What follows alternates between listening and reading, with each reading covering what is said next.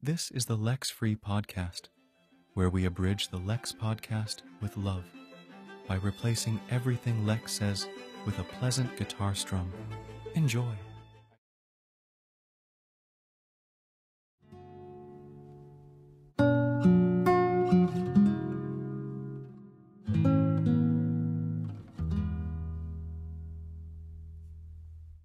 Is it possible that we are currently living inside a video game that the future you designed? Can you give hints as to how one would escape if this was a video game? How can a video game character escape to outside the video game? Are these things you don't consider when you design the game? Actually, we do. Because in the kind of games that we make, we want it to be as open as possible. Right. So, you know, when you start a game, you're always testing. Stuck in a video game, you would try everything, and usually you're going to find a door or a space where the designers didn't anticipate you piling all those crates up and getting over a wall that they didn't expect. Right. So it's not a designed doorway out. It's accidental, unintended doorway out, and it's a happy. And as we do it, we learn they're going to find a way. So just don't try to pen them in. Usually we leave like this developer test cell area in the game that we don't anticipate anyone will find. And they ultimately find it. It usually has crates of all the weapons in the game and things like that. The little hints you drop now will just drive people mad, which is something I enjoy deeply. So Skyrim NPCs have at times hilarious dialogue. What does it take to build a good NPC dialogue? The main thing is to make them reactive. A lot of times when you write characters for movies or things like that, you want to make that character interesting for themselves, right? What's their story? And there's some characters like that the player definitely cares about. But the best characters are the ones that react to you. Mm-hmm. So you'll find a lot of people love our guards, and the guards are... or the way they react to something that you do. Lydia in Skyrim, who everybody loves, I'm sworn to carry your burdens. That's a generic line that all of the, house Carls have. And it just kind of lands when she says it. Why does it land? Did you anticipate it would land? There's a slight snarkiness in that particular read of it. And you're asking her to do something, and she's reacting to you. What about the trade-off between maybe the randomness? It's a very small, think of it as a small state machine that just says, okay, this is what's happening. Here's a random list of things I could say to that. And then some of that plays out in ways you don't anticipate. But we look at the things, what are the players doing that we could have the characters respond to that they don't expect? Jumping on tables or stealing stuff or, sneaking in the middle of the night or those kind of things. The more of that we can do, the more reactive and interesting the characters appear. And these state machines, how big are these things? Are these individual to the individual characters? It's just fascinating how you design state machines. Is it just a giant? I would think of the AI as one big one. Yeah. Oh, so for sort of everybody. So there's an AI. There's a manager for all the people. Yeah. And one of the things it's a people manager. Right. Nice. One of the things that makes what we do particularly unique is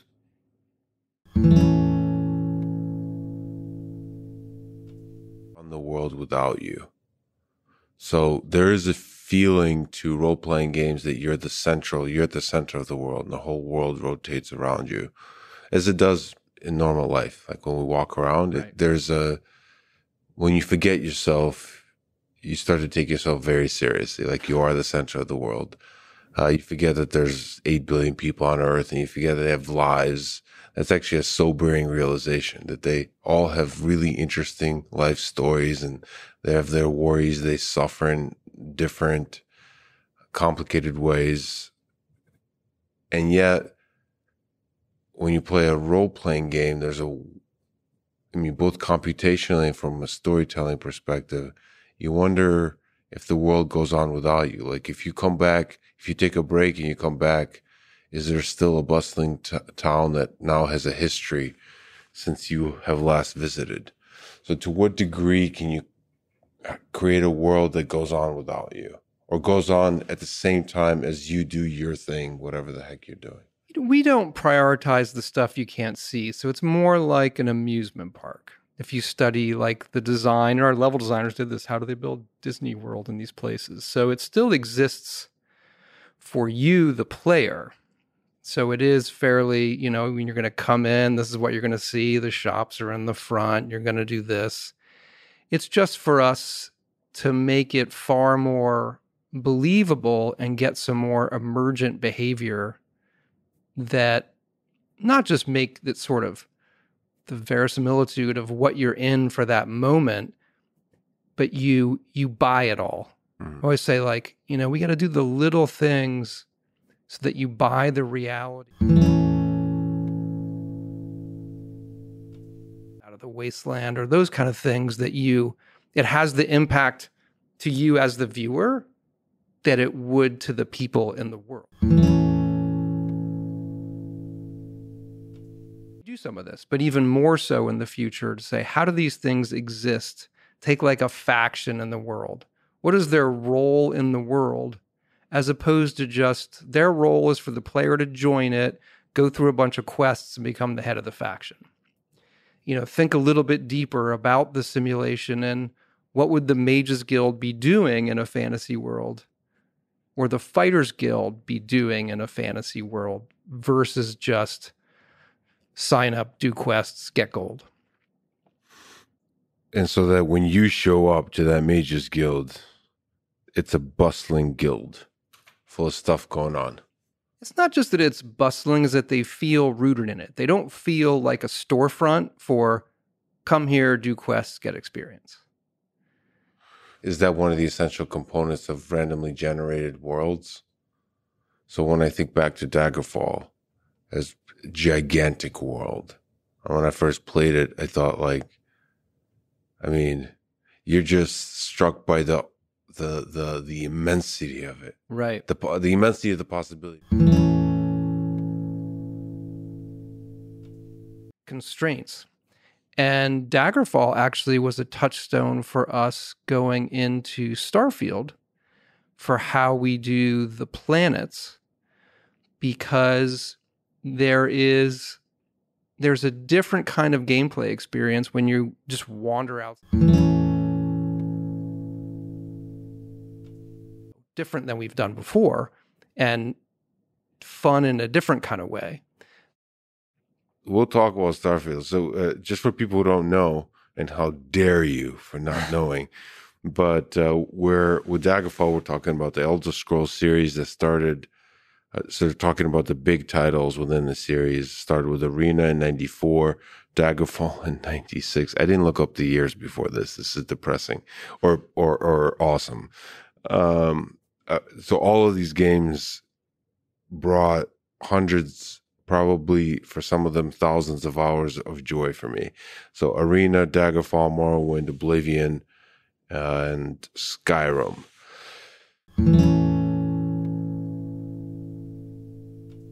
All the number of villages and places that Daggerfall has, while Daggerfall focuses on the Iliac Bay area, Arena does it all. It just changes. It was so cool to have the role-playing game aspect. You were focused on the items and the character development.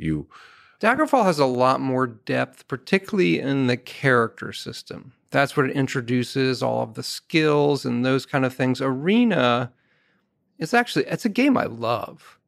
And it's very, very elegant. If you look at the first one where it's just an XP-based system, do this, get XP, level up. Very classic role-playing game. Daggerfall digs deep into who's your character, how are you going to develop it, what are your skills, there's advantages, there's disadvantages. And the environment going full 3D from Arena, which is actually like a 2.5D Doom-style engine, that I agree with you that Daggerfall feels like there's more possibilities when you're playing it. Were you able to like look up to the sky in Daggerfall? Yep. My memory is full 3D. Yeah. So that's what full 3D means, and then you can go outside the city. You can walk outside the city. You can do that in Arena too, but it looks more fakey, right? It's all going to be a flat plane. Here comes things, and then a dungeon entrance is a 8-bit. Here comes a little flat coming at the camera. So before we go to the end, in the middle, so from Starfield to Fallout and the Elder Scrolls series, let's go to the very beginning. What's the origin story? You know what? Let's even go before then. When's the first time you remember the thing that made you fall in love with video games? At the time, had a song, had a cartoon, had all of the things.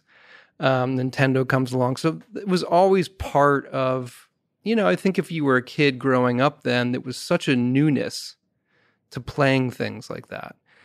I remember being in 5th grade when the TRS-80 was brought into the classroom and there was a Star Trek game. And I was enamored with it.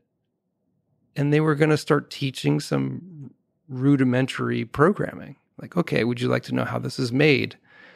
And I was hooked. It's like, I need to figure out how to make this stuff. And so I was a, self-taught programmer, and my whole goal was to write my own video games. And, by 6th, 7th grade, I had written my own much better Star Trek clone for the Apple II. I really enjoyed programming on the Apple II then. And that, I think, was the right level of like complexity, at that age where you could you were always learning, but you could still understand a lot of the problem set for like, this is when I get on the screen. And I was also into art. So I did a lot of art and I did a lot of programming, and I was always making games. That was my hobby from the time I was, 10 or 12. What was to you involved in making games? Like, how did you think of it? Was it from a graphics perspective, like what shows up on screen? Was it how it makes you feel? Was it about the story? Was it the text-based stuff and the dialogue and the prompting? Like what does it mean to create a video game at that young age to you? Well, it was...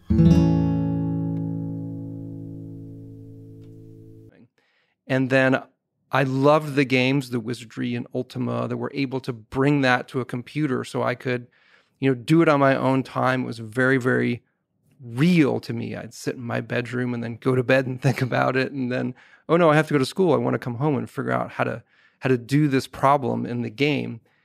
And so whatever I was creating was something that I was excited about at the time. I made a Raiders of the Lost Ark game. Like with graphics and everything? Yeah, it was usually, made a Miami Vice game, made a Gru the Wanderer game, made a Traveler game. But every time I was doing it, I wanted to figure out a new method on the Apple II of pulling it off graphically, whether that was editing character sets to get graphics in different formats, or how can I enable the secret double high-res mode it had, or just things like that, where it became kind of this limitless, what can I make this do? And I had some friends who were doing the same thing, and then you get into who can impress each other. And I was kind of middle of the pack, I would say. And that, but again, this was the time where they're bringing computers into the school, and the Apples come into the school, and the teachers are learning it because they have to teach the students. But then I would say I was part of a group of students that were like way past that. And it was very much of a self-taught, how do you make this thing dance?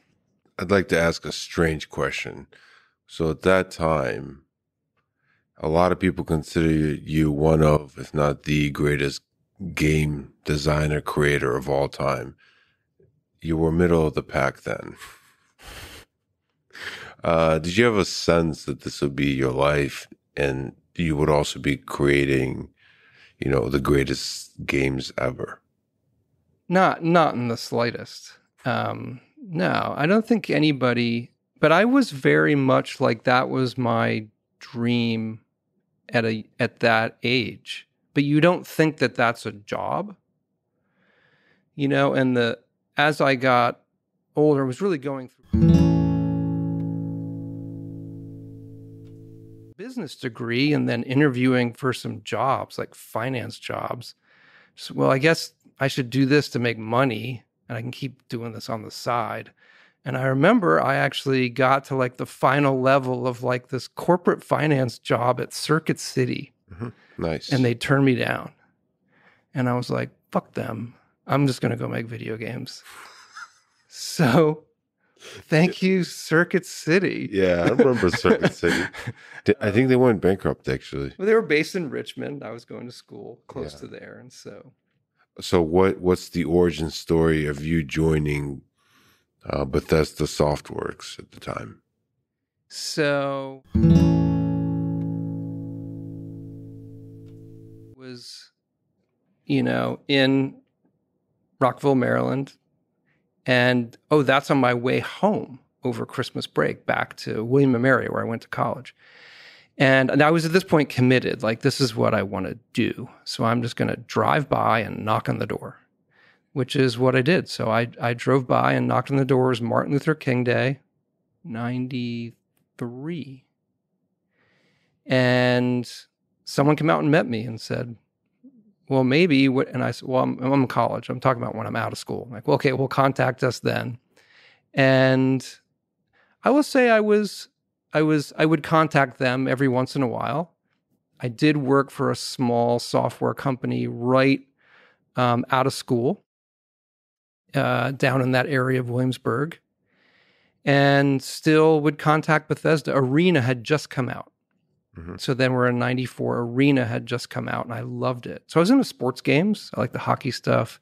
They did a basketball game. Yeah, I'm just looking at, they did like 6 sports games, 6. Bethesda has released 10 games, 6 of them sports games, and NCAA basketball, Hockey League Simulator. Hockey League Simulator, yeah. So there was really like sports Gridiron, which is like the first kind of physics-based football game at the time. And there's a famous story with Electronic Arts trying to do Madden and then hiring Bethesda before my time to make Madden because they were struggling. And when I started at Bethesda, I remember the owner had John Madden's Oakland. It had just come out, and they were doing the CD-ROM version. So CD-ROMs aren't even out yet. It used to be floppy disks. That's probably one of what was Arena. We would burn them in the basement. We had the disk replicators.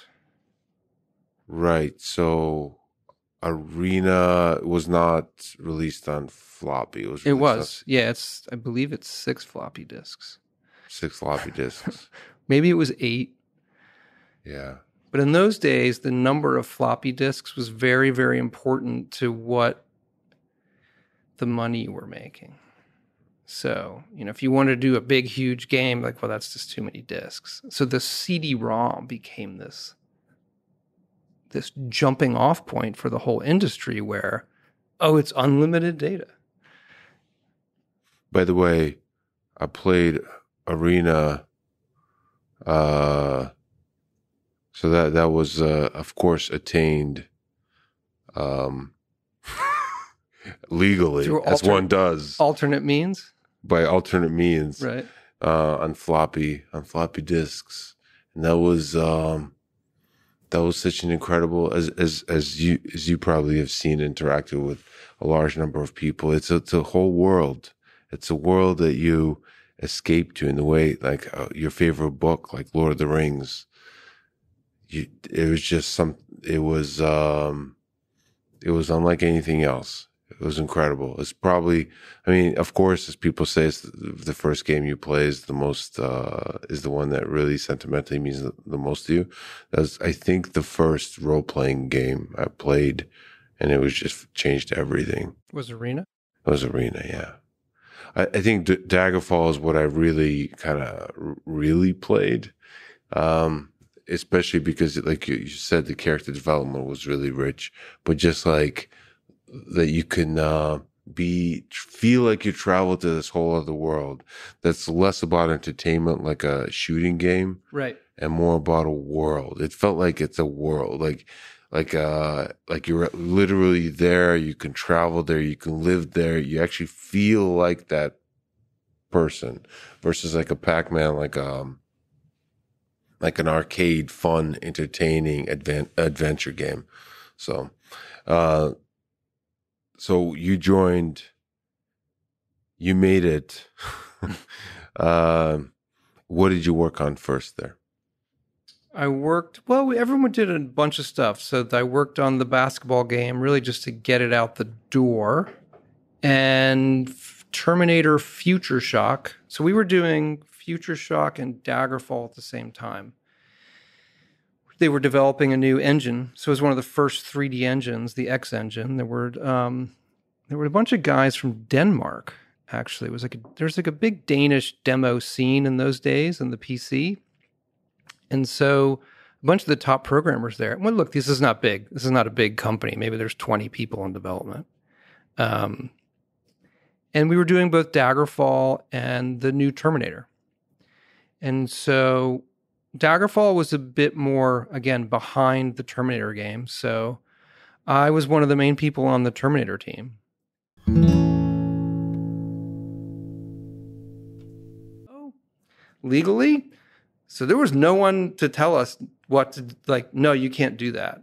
So we would, pick apart the movies and, how does he mention the gun he wants and the wattage of the laser and all these things. And so Future Shock is a game that I still love today. It does a lot of things that if you go back and look at it, we're frankly still doing. Like, it's a large open world, post-apocalyptic, landscape height map with instanced objects all over it. And that is still a lot of how we build our worlds.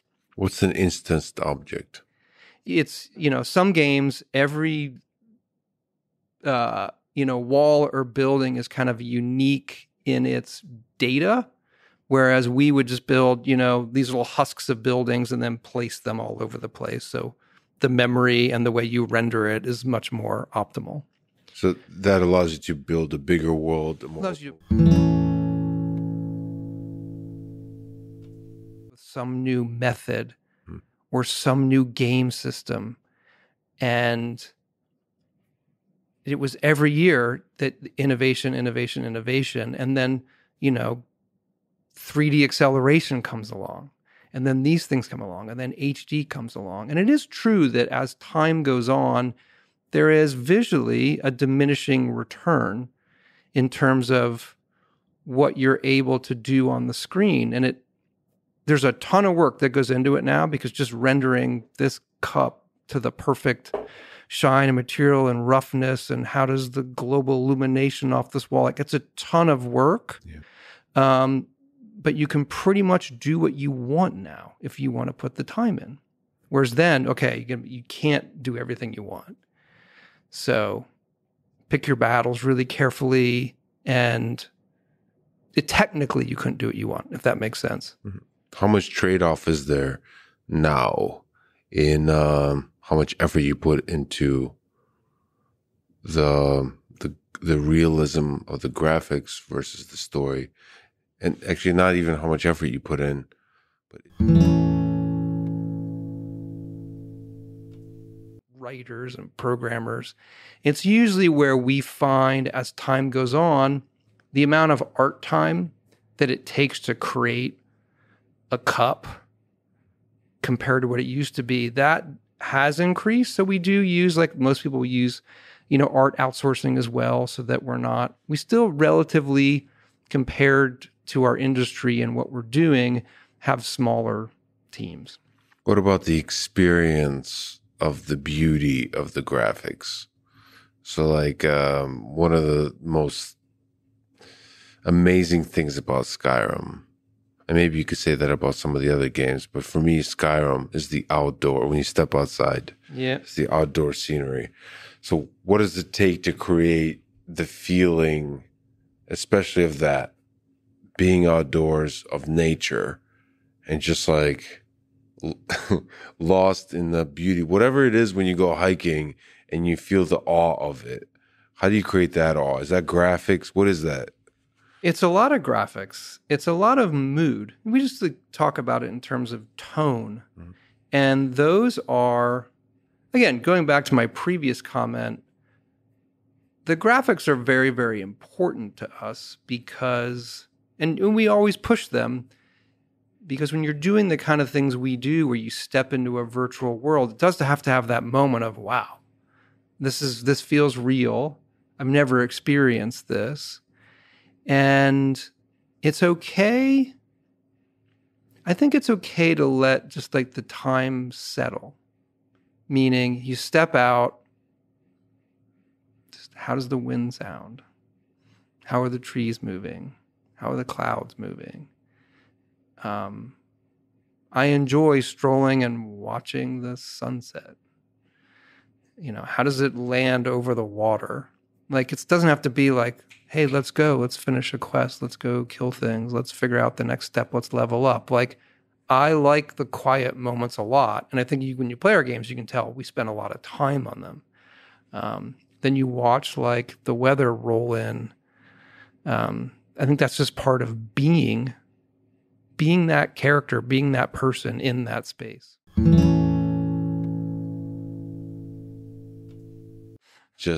And then answer questions and so on. That just feels, that's a completely stress-free environment. It's just, you are, just like you said, in this moment in time. And it's so incredible.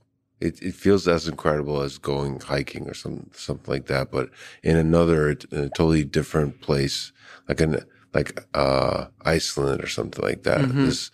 This whole other surreal, ethereal place. It's incredible how you kind of create that. So graphics is a part of that, but also letting it, the temporal aspect of that, like the wind, the rustling sound and look and all of that. The soundscape is really, really important. And the sky, we spend a lot of time on the sky because it's taking up much more of the screen than a lot of people give credit for.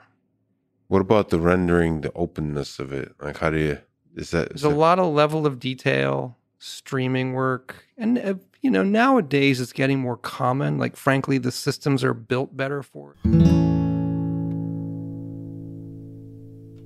Skyrim and Oblivion and the fallouts of that 360 era.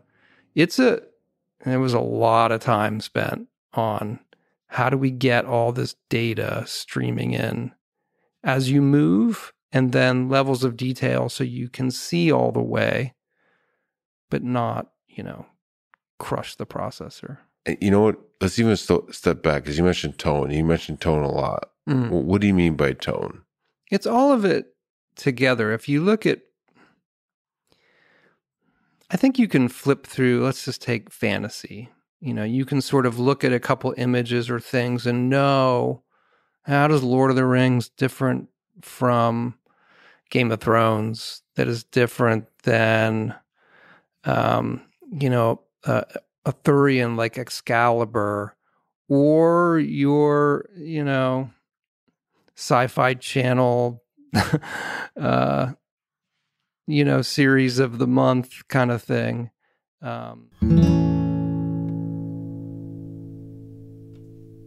Is grounded in reality for what it is, and then have lesser kind of fantastical things, at least at the start, and then they kind of build. So even when we do Starfield, I mean, it's a science fiction game. There are laser guns and spaceships that fly around and shoot each other and blah, blah, blah, blah, blah.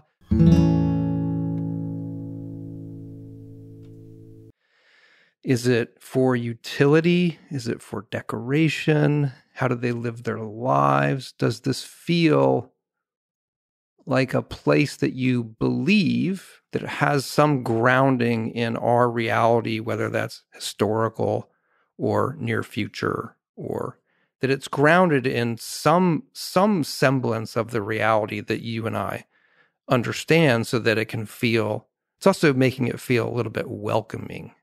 Like, okay, I understand this. Is that art or science? So like how do you know when it feels welcoming and everything fits and is grounded? I don't know. I mean, I guess it's personal taste. Some people like things that are weirder, that have more fantastical from the get-go. Even a game like Morrowind, where we get into some more fantastical things, it intentionally starts a little more grounded. You know, there's a very classic medieval looking town that you come into, but you look just beyond it, and there are mushroom trees and giant insects and things like that. So in Skyrim, when you put a dragon in it, what are your thoughts about dragons and tone? How does that fit into tone? It's a great question. It's a ridiculous question, but yeah, I just love dragons, so I want to bring it up. No. These are the things that we debate with. Do we include a dragon? Why didn't you include a dragon in Daggerfall? That's what I want to know. I think there's dragonlings. They were hard to do. Dragons are hard to do. So when you start Skyrim, say, hey, look, dragons are going to be a theme. You start visually. You think, you can make the argument that dragons existed. Okay, what would they look like? How close to dinosaurs would they be? Or what would they... And ours are less, I believe they're less fantastical looking in general. They look like beasts that could exist in that world. And then how we introduce them, it's kind of a little bit of a slow, roll in Skyrim. And that the people in the world are reacting to the dragons appearing. And that's somewhat, mirrors. You want something that mirrors the player experience as well. It says back to you, like, hey, no, have you heard this? Someone saw a dragon. Well, that's what Daggerfall, isn't there mentions of dragons or something? Because I remember being sure that there's dragons in Daggerfall. Actually, there is a dragon here. But I'm pretty sure they're not. Yeah. And then game I did, Redguard, which we bring back a dragon. It takes place beforehand, so we have a dragon there in that game, and that was unique to that at the time. Yeah, just a brief tangent on that. I thought Redguard was a really, really good game. I played it first in the Elder Scrolls series to put it into that world, but it was like an adventure game. It reminded me of another game I really love, like Prince of Persia. That was one of the inspirations. Prince of Persia is one of my favorite games. I apologize if I'm forgetting, but you can like jump in buildings and stuff. Like there's a dynamic, like airy nature. Like it's a parkour type of situation. Yeah, it was an incredible game. Why do you think? Let me ask sort of a dark question. Why do you think that game was a flop? One of the few you not a dark question. Yeah, it was. Well, a lot of reasons. Game that I love and really got us going on a handcrafted world. So we're coming off a Daggerfall. This predates Xbox, right? Where it's much more like constantly Tomb Raider had come out. So you see those influences of Tomb Raider on that game. And 3D effects cards had just come out. And so, okay, we can do... And it was I think it's one of the last like DOS games in a Windows world. So I think it missed kind of a technology window as well as ultimately not what people wanted from us, you know? And I felt I was really like, they let me do this creative thing. It didn't do what we needed it to do. And now we're in a very, very bad situation. Company almost went out of business. And that's when it got reformed with ZeniMax Media, and Robert Altman came in, and we were starting Morrowind. We had just sort of started, and it was sort of that whole experience that made you sort of realize, someone says to you, okay, you're going to get another shot. And that's where you're like, okay, we're going to make Morrowind and make the biggest, best RPG we can make. We know what the audience wants from us. We know what we could do building a world. So there's like callbacks to how we built the world in Redguard. Morrowind is a large scale, handcrafted, but if you were to put it, pixel per pixel with Daggerfall, you wouldn't even see Morrowind, because Daggerfall is so big. But the impact of playing it, I think, is in many ways equal, but different. Just you personally, psychologically, did you have doubt about yourself from the performance of Redguard? Like, do I know what it is? Of course. Where do you get how'd you overcome that? I don't know. I would say this honestly, I enjoy it so much. Like I'm so heads down, like that becomes, for better or worse, like my life. Yeah. And it's just something that I want to play so much. Kind of self-doubt about, do I know what it takes to create a great game? Well, no, I think Redguard's a great game. All right, so you were sure, even if okay, it wasn't... so if you're going to debate, like, do I like that game? It's about finding okay, so I love Redguard. Yeah. And the people who play it, it won a bunch of awards, and it like critically was a pretty good game. Did not sell. And the reason for that, again, like, we probably made the wrong type of game, and we missed a technology window. We also thought it was very conservative. Like, we're going to do this. So my main takeaway was, I'm not going to be conservative again. That long time ago during Redguard, the lead programmer made all the buildings hop up and down after you played for 10 minutes just to mess with me. Just a curious tangent. What's involved with programming an open world game? So we will talk about design and so on. Right, because they're gonna play the game for a very long time as well, which we've learned, and you can't go through and touch everything by hand per se. So you have to rely on some systemic level of creation and a lot of systems that are robust enough so that when they touch another one, things aren't breaking apart. So there's like what are the major systems? Is there like the physics of the game, the engine of how like stuff? Data that I have. So a lot of people confuse engines with rendering. I mean, they're combined, obviously, but there's the data you're going to give to a renderer, which is the thing, the audience, that draws the pixels on the screen. So most of the engine is how are you going to bring the physics and the interactivity? What are the things that are there just to be drawn? And what are the things there that are meant to be interacted with and touched? We put a big premium on the ones that can be interacted with and touched, whether it's flowers, whether the trees move, whether you can sleep on the sofa, sit in this chair, pick up all this stuff, bake bread, blah, blah, blah. You then have the AI, which loops in the stuff we talked about earlier in terms of processing everybody, and combat systems, which is a lot of what people end up doing, combat systems on top of that AI. How do they react to those types of things? And then how do they look at the things that can be interacted with? One of my favorite things is when NPCs will go pick up weapons in the world, which you don't see in other games. And the first time you see it in one of ours, it's like very unexpected. Mm-hmm. You can drop like a crazy weapon, be in a fight, and an NPC runs over, picks it up, and uses it on you. It's not something you would expect. But I love that stuff. And that's integrated into a larger system, the ability to pick up the NPC picking up so it's not like a little quirk that's hard-coded in. It's part of a bigger system. They have their own AI for scanning the environment, and that's one of the rules. Hey, is there a weapon that is better than the one I have? I'm going to go get it.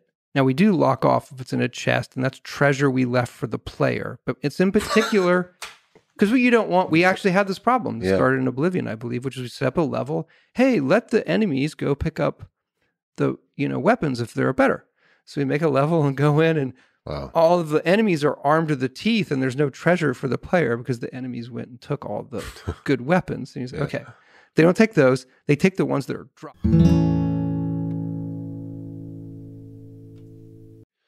Because in part, that experience is defines the experience of the player. So how they interact with their environment defines how the player experiences their environment. Is there room for further and further development of the AI that controls the NPC? Sure, we're always iterating on it. And again, as we look in the future, it's more about us finding those more reactivity to the player and also understanding their roles in the world. So they're not just there. They're not just there for the player as a signpost for the player. But they're reacting to the player. But what about, some of the richest experiences we have with people is like the chaos of it, the push and pull, the unpredictability. Is there something, I don't know if you've been following, but the quick, amazing development of language models, the neural network, natural language processing systems, dialogue systems. Do you think there's some possibility of using sort of these incredible neural nets that can have open-ended dialogue, basically chatbots? Yep. I've seen some incredible demos. I do think it's coming. I don't know when. Yeah. And there's a little bit of a question, like what's ready for real.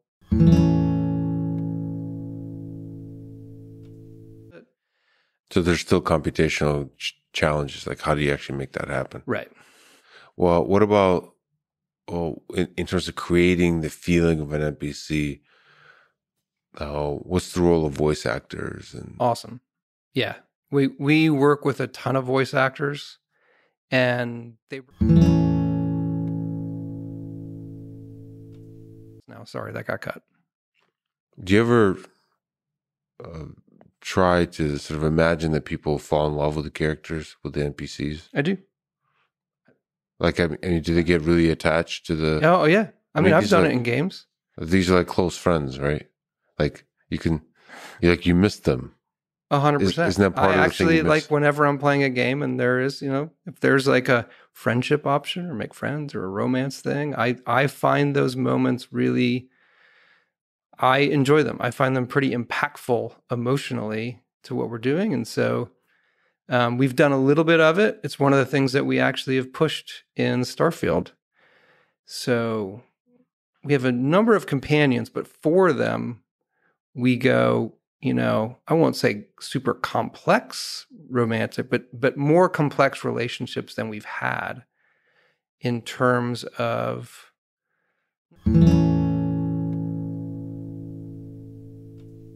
And when you make them upset, you drift out of like it never happened. You drift out of it. Whereas we wanted one where, okay, we can be in a relationship and we've committed to each other in some way, but I just did something that really made you angry. Yeah. And as opposed to just drifting out of that status, you're in a temporary, I don't like what you did state. Wow. So some greater degree of complexity in the relationship with a companion. A little bit. A little bit. I don't want to oversell that part, but sure. My point is, I think those things where you meet a character in a game and you do spend time with them, a companion in a game, and it leads to romance, myself and others, and I find a lot of players, those moments are really, really impactful and special to them because they did put in the time. That's another thing that I always come at it with, which is, I think people who don't play video games, they sometimes think like, oh, that's a waste of time, or that's not real, or that's not like, you're not getting a lot out of that. Like, well, you haven't really experienced it in the way that you can, because these moments that I spent in games, not the ones I made, other ones when I was growing up or even now, that is important time to me. Mm-hmm. Like, I love those moments.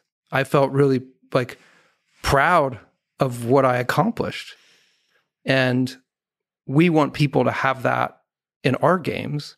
And the fact that they have had those experiences and we hear from them and how important it is to them, it's like, no, this is really, really special. Yeah, it's fun. I mean, from a game design perspective, I wonder if you can honor the time you spent together with a game, because sometimes there's a heartbreak at the end of the game. Like when you're when you leave a game, it's a really complicated relationship, actually. Because when you leave a game, it's almost like leaving a romantic partner, because it's like you spent so much meaningful time together, and there's a sense in which it was ephemeral. Like right. This didn't happen. Yeah, it didn't really happen. It was good. It was like you went to Vegas, you got drunk and stuff, but and now life goes on. I wonder if there's a way to sort of always carry that with you. I mean, I guess with words you can kind of share with others. It's weird. I don't now that we're in the age where you have achievements and you can look at your library and see your hours in games. Like, that's like, it's almost like a scrapbook now. Like, one of my wishes was I wish I had that achievement list for everything. Like back to the late 70s. Like every game you played. Right. Yeah. Like you, I mean, that's one of the cool. And I love this game. Starflight was one. Star Control 2 was a game that I loved. Sundog was a big one in the Apple II days that a lot of people don't know that I loved. And so a lot of us in the studio felt it was time to do something new. We're going between Elder Scrolls and Fallout and going back and forth. And I mean, we love that. But hey, we've always wanted to do this explore the galaxy science fiction game. Now is the time to do that. And that's a brave move. So Fallout is post-apocalyptic on a single planet. Mm-hmm. Elder Scrolls series is on a single planet. So this is going out into the open world of many star systems, many planets. I saw that it's thinking about 100 star systems and 1,000 planets available to explore. What is that world of stars and planets like? Well, you mentioned Daggerfall. We go back to some of that. Well, the first when we did it was, how are we going to render a planet, like pull it off for the player? Like, can we? Or do we have to sort of do it where you can't land on all of them, where you're landing in a very controlled, small world space that we, kind of craft, and you would have a very limited set of those. Mm-hmm. You go back to tone, well, that's probably the wrong tone. And how can we say yes? I want to land on that ice ball. So we started the game right after Fallout 4, so 2016. And the first thing we did was, how can we have a system to generate these planets and make them look, I'll say reasonable, as opposed to, fractally goop. Well, what's the technical definition of goop? Fractally goop. Fractally goop. You've probably seen a lot of like simulations, whether they're space things or landscape things, where they're using fractals and just the landscape does not look real. It just is like highs and lows and it's muddy. And so we did find a way. We came up with a way, had prototyped of building tiles, like large tiles of landscape, the way we would usually build them. We kind of generate them offline, hand do some things, and end up with these very realistic looking tiles of landscape, and then built a system that wraps those around a planet and blends them all together. And we had pretty successful results with that. And so we thought, yeah, we could do this. And so there was a big design kind of problem to solve in terms of, well, what's fun about landing on a planet where there's potentially nothing? Because there's a lot of planets and moons, if you kind of, right, in reality, that, well, there's nothing on them except resources. And so we spent a lot of time figuring out, okay, let's just lean in on that can be a lonely experience, as long as we tell the player, here's what's there, here are the resources that are there, go find them. But I equate it to that moment of, we said about listening to the wind go and watching the sunset. And I do think there's a certain beauty and all of those things that you would expect, and it's all really happening. And most people probably won't notice or appreciate all of that, but I think it gives them the ability to say, I want to go do that and see that on that place, as long as we tell them, hey, the quest leads over here. Here's where the handcrafted content is that you would expect. And then here's more of the open procedural planet experience. So your long answer. I don't know if I answered your question. There's no the questions are stupid and the answers are brilliant. So that's how this works. So this is the world's most immense simulator of the human condition of loneliness.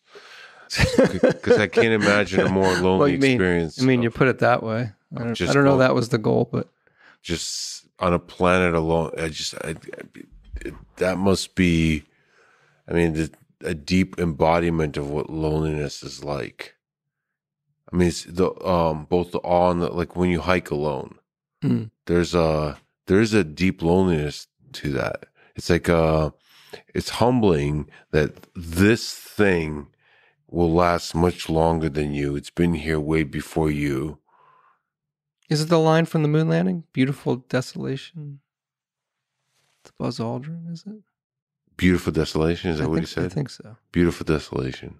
Well, something like that. But that's just words. There's a feeling to it. And you want that feeling to be real. You're just here. There's some resources here. I just feel like it will hit people at a certain moment. Like it does for me with Skyrim. Like, holy shit, I'm here alone. And whatever cruel nature that's out there doesn't really care about me. Exactly. That's the experience. So you want to create the whole planet, and you want to have many of them. We do have many, but once you build that system, I think the numbers become, honestly, a little bit. We wrap it in so we can name them all and have a finite set, even though it's a very, very large number, but a set that we can build a planet. A planet is sort of infinite space. We go back to the Daggerfall analogy, right? If you have systems to build that much space, doing 100 planets or 1,000 or 10,000 or 1,000,000 planets is not, it's just, you just change the number and press the button.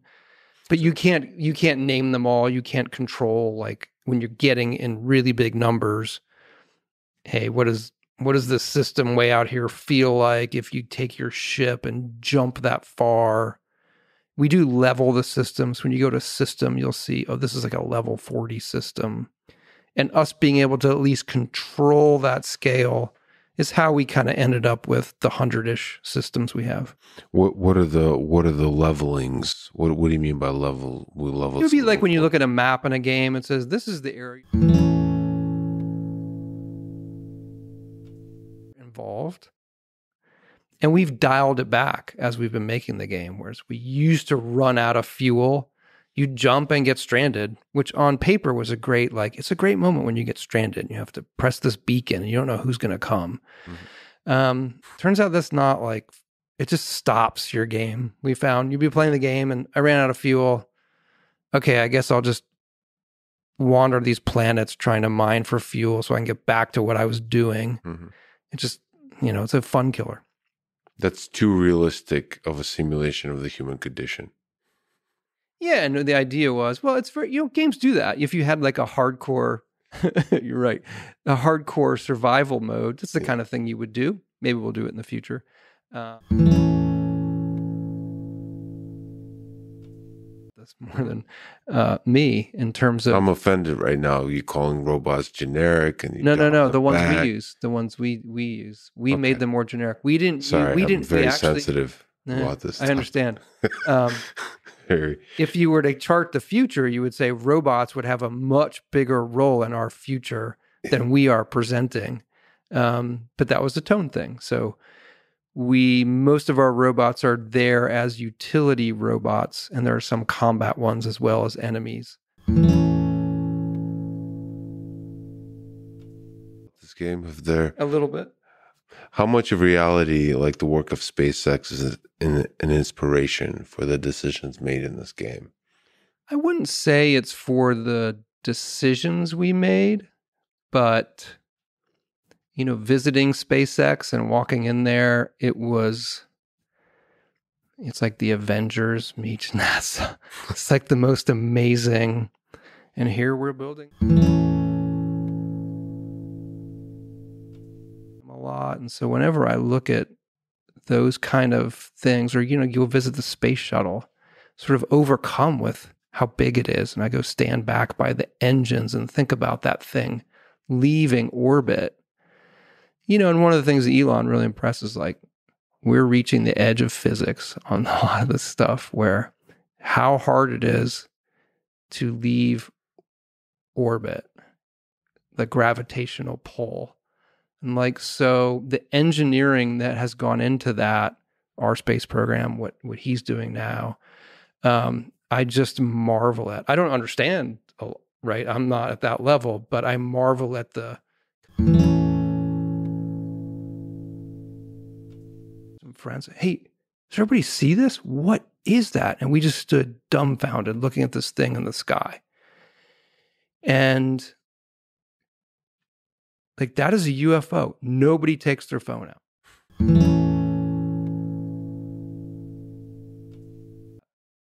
Do you ever think about the fact that science fiction seems to make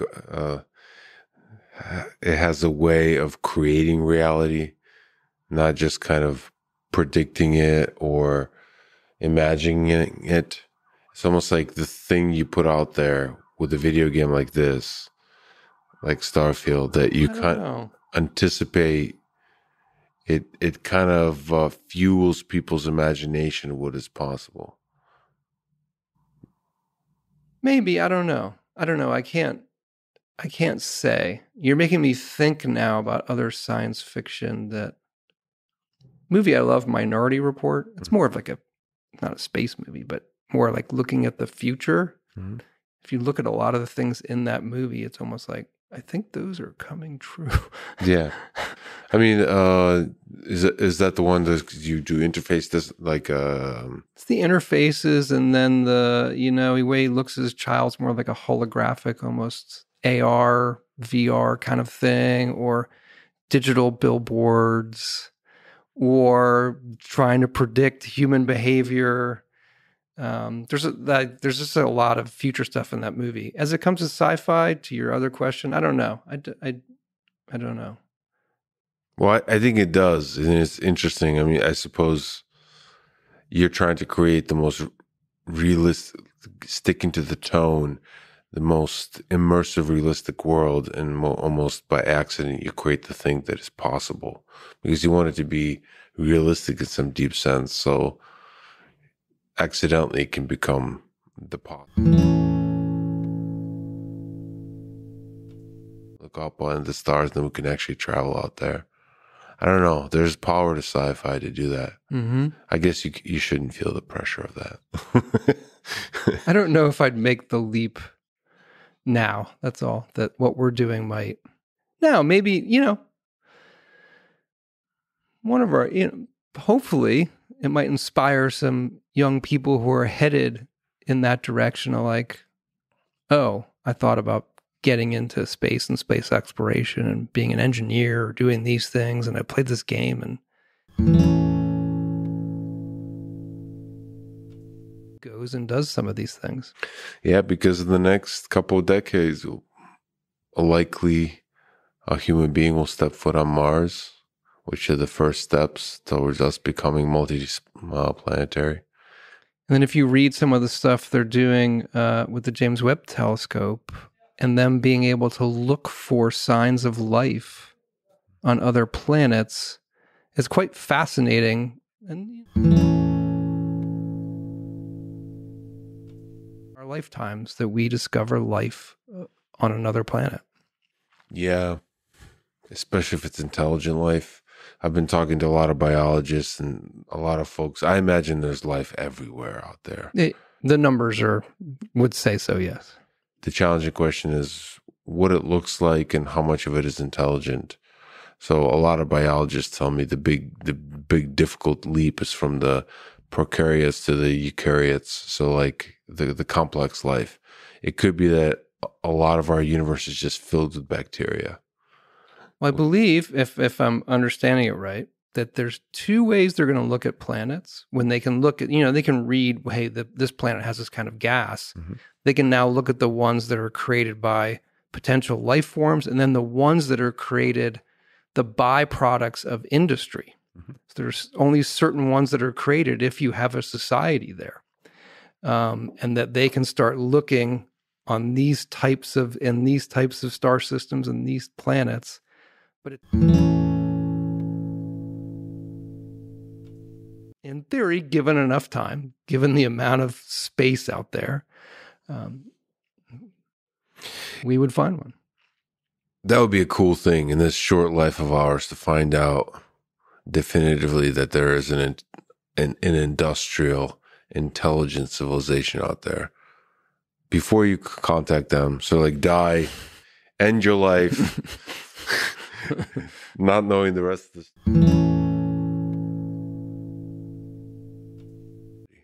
Both are super exciting.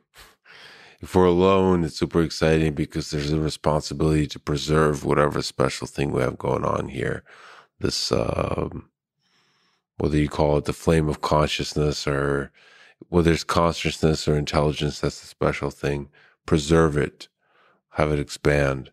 But if there's others out there, I mean, that sparks that drive for exploration of reaching out into the stars and meeting them. Most of them probably want to kill us.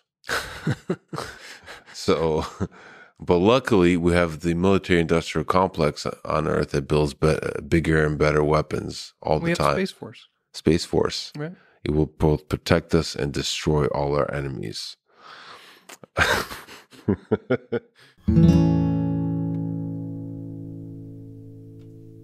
In the universe where you didn't blink, what would that, Todd, tell me about the year it's coming out? Would it be 2025? Trick question. Or 26? I've been asked that question many ways, but never like...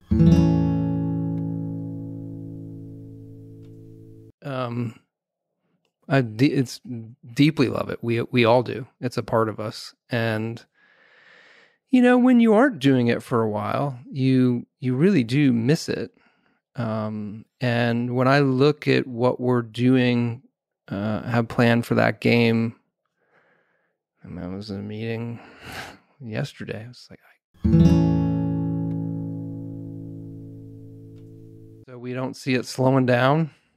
Yeah. And people will probably be playing it 10 years from now also. So you have to think about, okay, people are going to play the next Elder Scrolls game for a decade, 2 decades. And that does change the way you think about how you architect it from the get-go.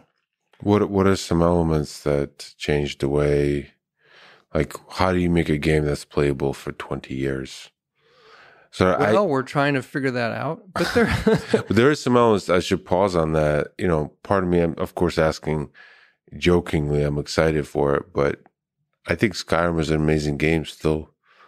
You know, I really enjoy it still. Yeah, and you know what? The content, even if you step away from it for a while, then play what I'll say the vanilla version without mods. If you go and haven't played it in a while, there's always a new way to play it. But then if you look at the mods and what creators are doing to it, we think that is just awesome. Mm-hmm. It's something that we've always supported. We're going to keep supporting. We've hired a large number of modders that are now professionals. We want to support the people who are doing on their own so they can be professionals on their own.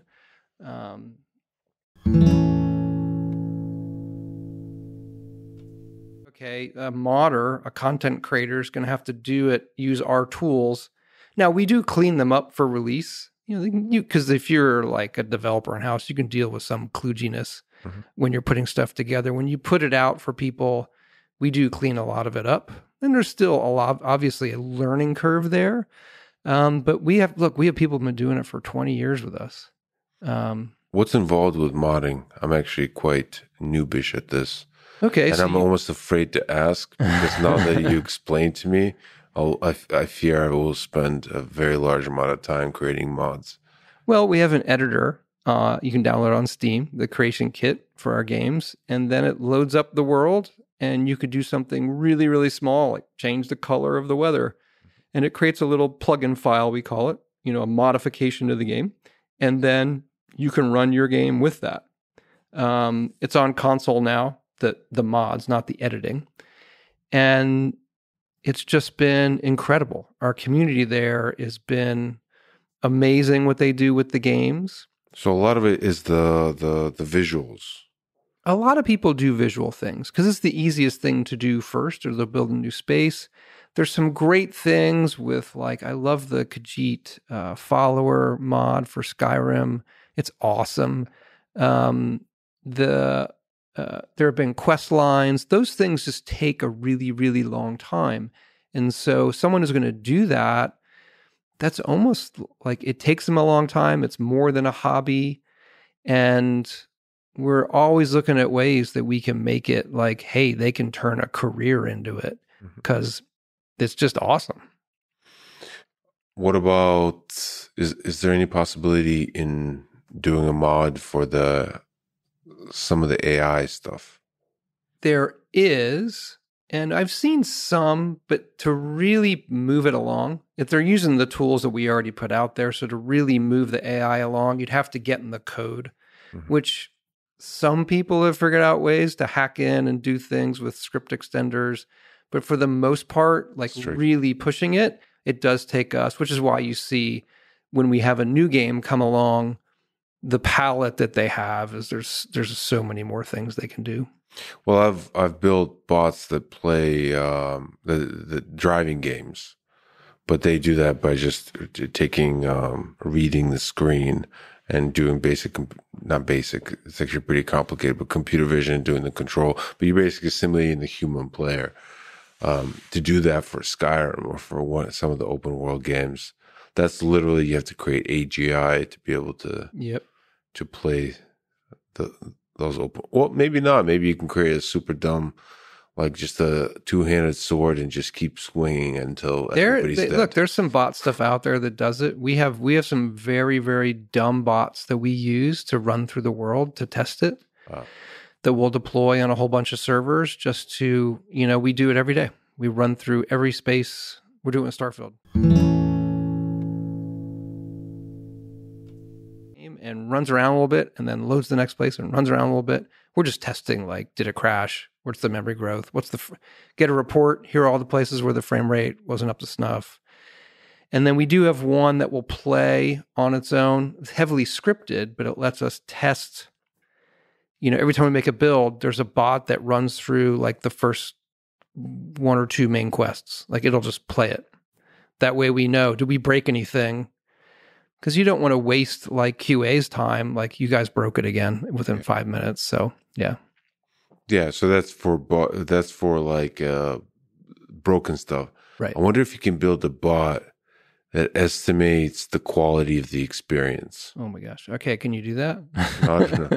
But just like the number, like how boring or not boring, the boring meter. How many times you die?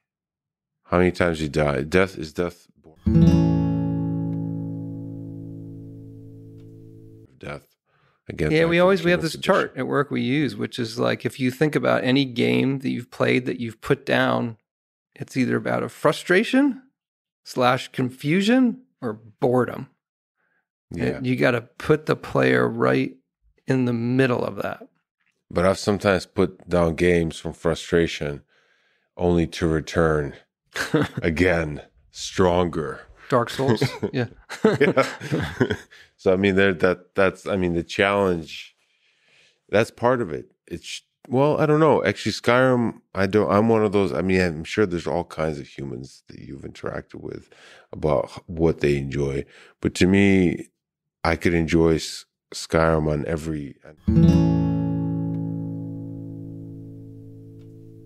That make it, in our minds, a more believable. It was actually a Creation Club thing made by an external creator who is now full-time with us. So can we actually, thinking about Starfield, thinking about Elder Scrolls 6, go through the full life of a video game you've created?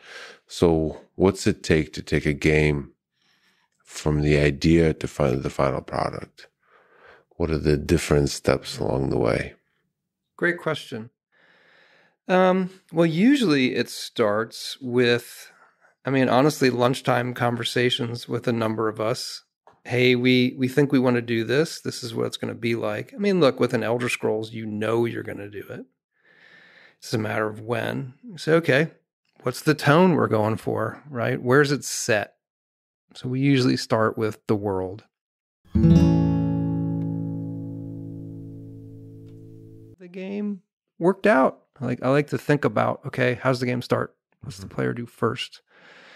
We do music early, So take Elder Scrolls 6. We figure out where it's set. What's the tone? What are the big features? We discuss the beginning of the game, which we've had for a very long time. Where's it set again? Yep. In Tamriel. And damn it. Well, at least we know we narrowed it down. That would be epic if it was like a portal into another dimension. Anyway. Then I like to do music. So we've already done a take on the music for Elder Scrolls 6. So you can sit there with the concept art and the music, and you can feel it. No, the music. Turn that into a larger chunk when more of the team comes on, when the other game is done. And that's still what we call a VS, vertical slice. So you still don't have the full team on it. And it's a larger chunk of the game that you can play. And then once you feel good about that, you're going to bring on the rest of the team. And we're fortunate that the other games we've done are popular enough that we can be doing DLC and content and those kind of things while we're getting the one going. And then we're at full production where we're sort of at maximum size. We just call that production. That's like the full production period. And that, depending on the game, can run a year, 2 years, maybe more. And then you kind of have a final 6 months to a year on a game, which is, okay, we've built everything now. And usually it needs a lot of glue, where we have a lot of very different elements that maybe aren't clicking together the way you want, outside of the regular polish for levels and features. And we're shaving and gluing and sticking things together so that it's not this schizophrenic game experience that things flow from one into another. In terms of... Says, welcome, do this, go here, check this out. And the skill system and the way it reacts on the HUD, the interface of the game, is sort of leading you to the next thing. And once you get that flow down and the rate at which the game is giving you activities, then you're in like what we describe as a game flow. It's not till really that last year. Before that, the game flow was it doesn't even exist in the way that you see it in the final game. And that's what we're working on a lot that last year. So at which point does like the set of skills, the skill tree, the characteristics of the role-playing aspect of it, when is that set? The ideas? We usually have it in the beginning, but it's just, we know it won't be done until that last year. We'll have one, but we know it's going to get honed because it's not until you really see, okay, how impactful is that one? How much are you doing it? Like, how much are you really... And the main combat ones, they always win. You always know the players will drift toward the combat type skills because every character needs some amount of that. But, okay, well, how important is cooking? How important is alchemy? How important is these other type of activities? And then how do you balance them where when you load up the skill menu, it isn't automatically give me plus 10 damage. Mm-hmm. How do you get what about the combat system? That does seem to be an important part of a lot of games. Started in the beginning, yeah, every time. Yep. So usually when we're making that first playable, it's an area you can go through, some amount of dialogue, some amount of combat. How do you get the combat right? What's the secret to a great combat system? Well, first on a control side, helping the player when they don't realize it. There's a lot of tricks you can do with magnetism in terms of the controller and where the attacks go. So it has to feel, the minute to minute has to feel really good in your hand. So there's a lot of animation time, right? And changing animations so they're impactful and they happen at a rate that the player feels like they're really doing it. Mm-hmm. And then ultimately, it's the illusion that the enemies are smart, but they really are there for you to kill them, right? So they do a lot of things to just let themselves get killed. They're not near as smart as we can make them, because it turns out that is not fun. Right. So there's a balance between, but that is, I guess, a kind of AI, and it's a very intimate interaction with an AI. Because it's like there's a lot of stuff going on. It's not just very kind of shallow, like a dialogue or something like that. It's like there's a time critical nature of it. A lot of stuff is happening, and if anything feels off, it's going to feel wrong. Yep, all the games do. A multiple enemy scenario is really. You know, they don't all shoot you. They trade off. They're going to wait. And I was like, all right, I'll just wait my turn because we don't want to overwhelm them. But you feel like you're overwhelmed when there's 6 enemies. But, you know, a good game they're going to take their time. Is there a science to it? Is it art? Is it like how yes. I mean, it's all of that. So it's like an iterative process where you try different things. You have different ideas. There's a lot of animation. There's a lot of timing, animation work, HUD work also. How does the reticule change?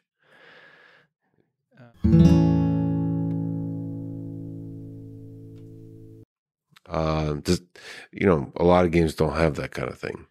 So what role does that play in? I think we really cracked it in a way I liked with Fallout 4, actually, where when we're doing Elder Scrolls, we have like the flowers and things, and you have alchemy, and we took this to, okay, if it's post-apocalyptic, what if everything in the world was an alchemical ingredient in some kind? So breaking it down to their components. So when you walk around a world like that, again, we like the simulation. We like the forks and the spoons and the cups and all that. Okay, how can I use those to create? So I love how it starts working in Fallout 4, where, okay, all these things I find, they have some value in creating or crafting outside of a cup is worth one gold piece or one cap.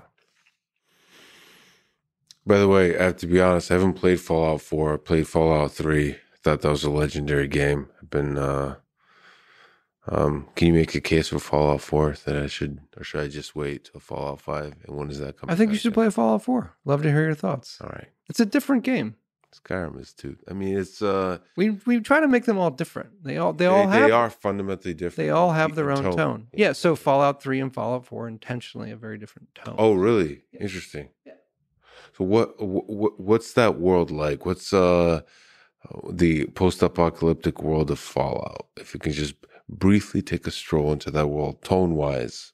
Well, in entertainment, there's a lot of post-apocalyptic stuff.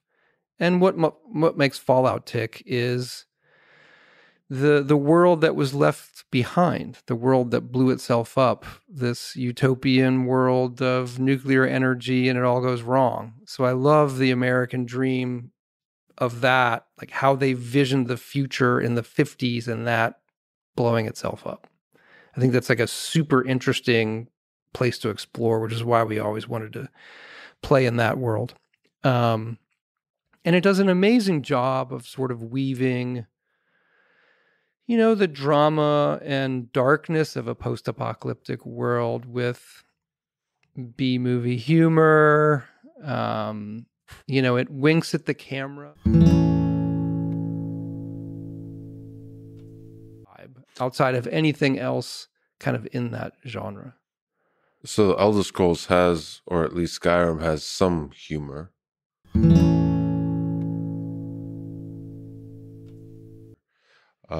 You've said that, quote, when we started Fallout 3 in 2004, we obviously had big ideas of what we could do with it, and I talked to a lot of people, from ex-developers to press folks to fans. What made it special? What are the key things you'd want out in a new one? The opinions, and I'll put this mildly, varied a lot, but they would all end the same, like a stern father pausing for effect, but do not screw it up. How do you not screw up a game? You have not screwed up many games yet. I mean, back to the Fallout one. Yeah. Yeah, I remember that we were met with a lot of skepticism in terms of, what are they going to do with this? It was a beloved kind of isometric turn-based role-playing game, awesome for when it came out. Public company? I don't remember. I just remember we had to announce it, and we're thinking there, well, we're gonna piss off all the Elder Scrolls fans because we're announcing a Fallout game. We're probably gonna piss off the hardcore Fallout fans because we didn't make the original, and clearly we'll probably make a different kind of game. So I do remember, there was a lot of concern with all of our fans and fans of Fallout at the time, and so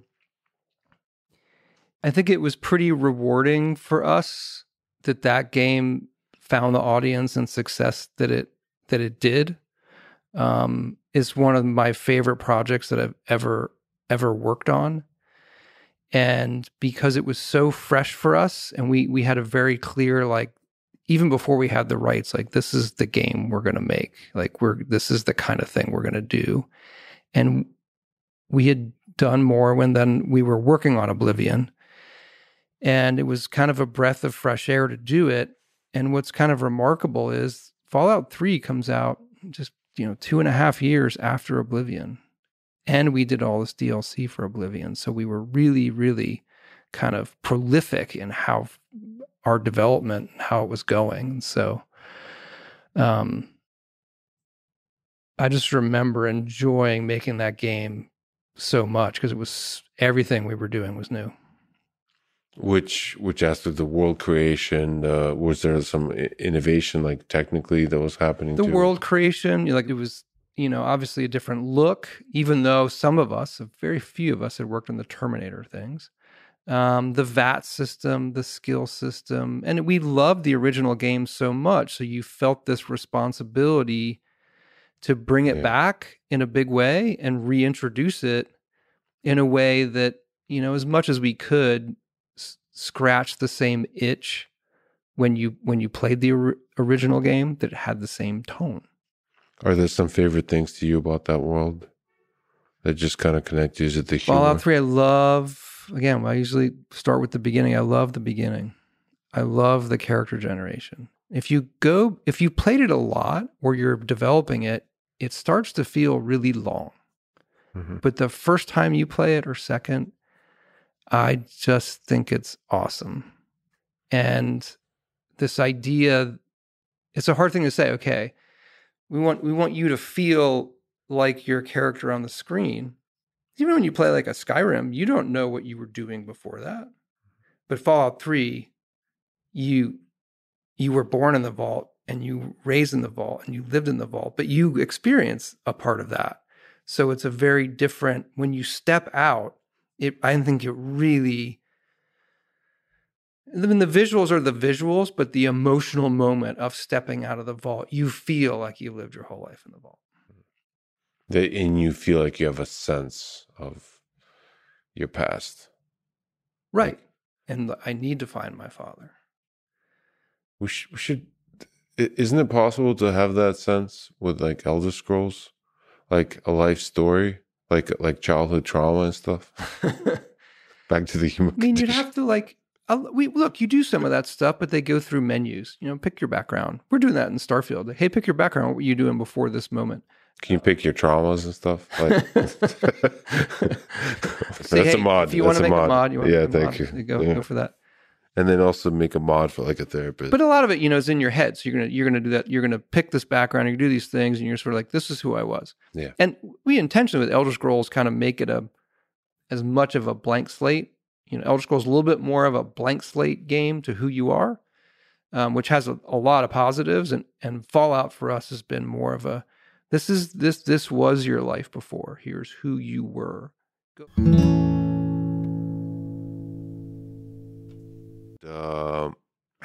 Speaking of childhood trauma, but I feel like there's a lot of the meaningful experience of a role-playing game is not just the development of the character throughout the game, but the initial character creation, like you said. Is there something to that process that you found to be powerful? Like the design of that process, because you think so much about that beginning. How much should be controlled? How much should be defined? The interface itself, the visual appearance of the character too. Because I feel like that you start to load in the world that you're about to enter by creating that character, right? Yeah, we think about it a lot. It's a really, really good comment and question. And it's more than, it has to set the whole stage. It has to like pique your interest for the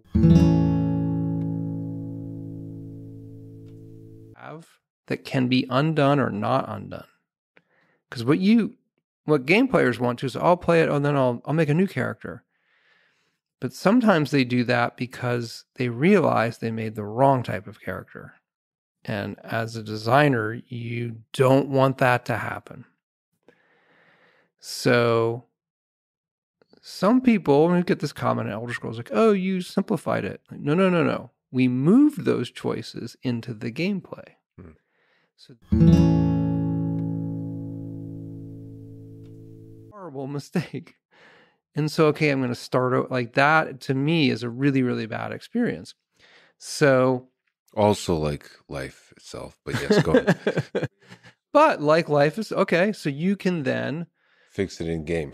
Right. I wish I had learned archery. Yeah. Well, I'm going to start tomorrow. Yeah. So you can do that. Like the Skyrim character system, is really designed around that. All you pick is like, what's your race? And that gives you some things, but there's nothing you can't get then on your own. It mostly change in the game and some starting skills that get you off to the type of play that you want. But if you discover you don't like that type of play, as you play, you can move your character. Scrolls 6, you're already thinking about that kind of stuff. So Yep. you think of early on the like you said, the first few experiences in the game, you're already thinking through them. Yeah.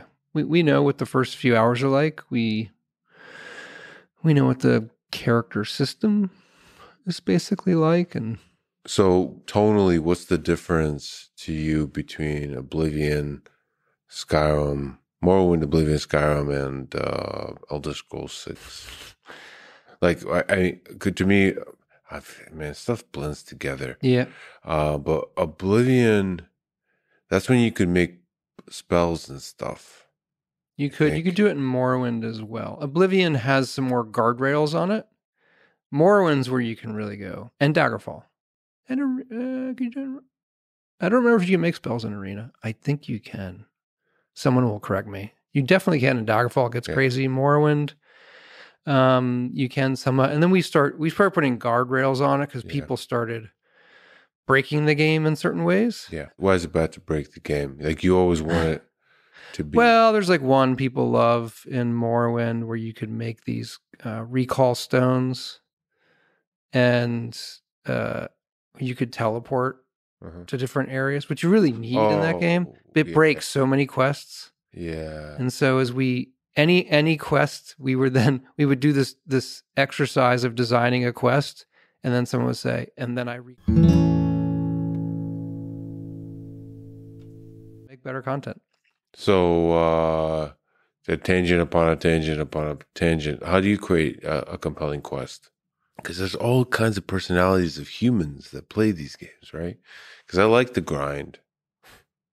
Well, there's multiple flavors of a compelling quest. Some of them have very good upfront storytelling. You just like be just as rewarding as the really handcrafted, well done, little bit more linear with an interesting choice at the end, if those objects are in the world in some, believable way, that there's usually some challenge at getting them. How do you place objects in a world in an interesting way? Because it's a big part. We have a level design. You cannot, if they only knew how much we spend on, we have a clutter group, a group of people who clutter. What's clutter? Clutter is all the stuff around. Just So like place the interior stuff. decorators Yeah. for treasure and stuff and trash. And they go through every space and they clutter it. Our level designers think about it a lot. These also become landmarks for the player when you're walking through a space and, this is the place with this. And there is a logic to making a good level. As they say, even if you walk by like a little T intersection, that becomes like a decision point in the player's head. Like, I didn't go down that way. But the more you do that, it looks easy on paper. But when you're playing a game, you actually kind of want to limit those because he's trying to keep track of all these decision points. Then they get lost. And yes, we have maps, but anytime the player's going to check a map in a place like that, I feel that it's more of like a backstop for certain players. If they need to check the map, I feel like we've kind of failed. Got it. So it's just there's a momentum to it. It just pulls them in. It doesn't feel like you played a lot of games, you played a lot of levels where you're just like, I'm a little confused or I don't know. And then you play other levels where like, man, it was great. I went through it. It was well balanced. I knew where I was going. And it's not, you don't want to ever be mazy as long as wish we got better at it. It would save us a lot of time. But you're constantly going by feel, like this is too much, this is not enough. Right. Because the other thing is, look, it creates, people want to pick everything up. They want to click everything. So if you have too many things of importance in a room, it's like, it actually makes you feel a little tight as a player. You're like, well, I'm basically an idiot if I don't pick all this stuff up. Yeah. You probably felt this way. Yeah, for sure. And like the moment where you decide that you're just like, I've clicked so many things in this room, I actually am going to leave that ammo canister there, Yeah. but you feel like a dope. Yeah. You've probably experienced this. Yes. Okay, But also you have a joy from if there's not many items and you found the one and you got it. Right. And you feel good. I got it. And then it's finding like, oh, I stuck my head in this corner and, you know, I picked this lock and I opened this locker and, oh, there was this thing I've been waiting for. Yeah. What about like rare items? That's an art, even more so of an art. I will say we have a ways to go there in terms of finding the right drop rate for special items, we call them, you know, your epic, rare, legendary. You look at games, like so many games do it, and there are ones that you just play and love because they have it down. You know, Destiny 2 is great at it. Diablo, a series I love, you know, sort of famously, Diablo 3, which I think is great. And they did an update. It mostly just changed the loot drops. And it's like this whole new experience. And there's a really real art to it. I think that we're still learning. We're still learning a lot and have to, we're trying to, you know, get better at it because it's one of those things where it drives you through the game. It's fun to get the treasure. And Diablo and Skyrim have this interesting quality of being extremely popular. And there's a lore around like rare items. So it changes the dynamic of like you could afford to have really rare items. yes. And then and then somebody finds it and that becomes like a thing. I mean, as you release a game, there's a lot of people play it and they start sharing stories and so on. It's so interesting because that's part of the game experience is the stories of others, right? For us, 100%. And then they say, did you know if you go here and do this, what did you know?